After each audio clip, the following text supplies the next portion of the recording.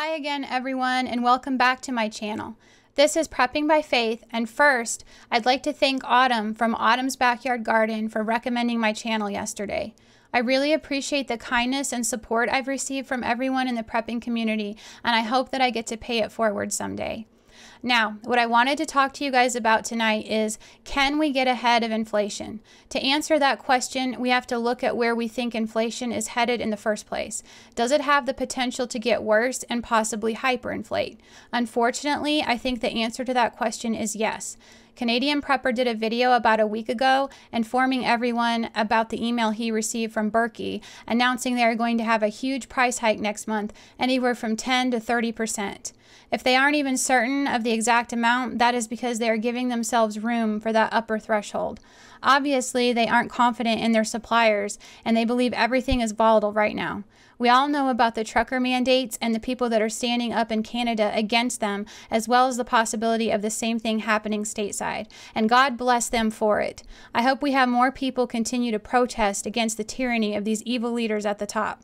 However, we are all in a tight spot right now. I know some of you are probably wondering how you put food on the table, let alone how do you pay 30% more for everything you need. I would encourage you to seek God first and foremost. He is our place of refuge and where we need to go when we are confused and need guidance. He has the answers if we just spend the time with Him. The Bible tells us the name of the Lord is a strong tower. The righteous run into it and they are saved, in Proverbs 18:10. I would encourage you, if you do have anything saved, to go ahead and get items that you need now.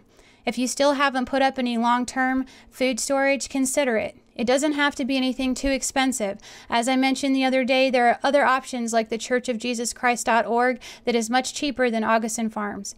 I would also suggest you complete any large purchases you have put off. I'll give you an example. We had let our mattress get to 8 years old and we finally broke down and replaced it. We also went ahead and replaced our ancient computer chair. If you don't have some of your more expensive prep items purchased, consider getting those as well. Things like your generators, your manual grain mill for your hard wheat, etc.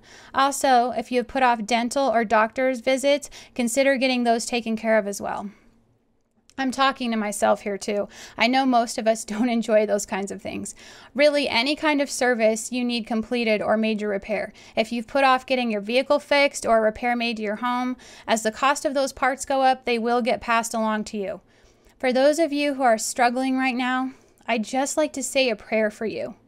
Father, in the name of Jesus, I pray that every single one who has tuned into this video tonight would be blessed. Lord, you see their situations. You know that they are worried about paying their bills and putting food on the table. I pray that you would supernaturally bless them and cause them to begin to prosper in ways they didn't think possible. I pray that they would turn to you and you would bless them. You told us you are a rewarder of those who diligently seek you. You told us we would be the head and not the tail, above and not beneath. You said you would never see your righteous forsaken, nor your seed out begging for bread. We believe that your word is truth. We expect great and mighty miracles for these people. We thank you for these things and we claim them in the mighty name of Jesus.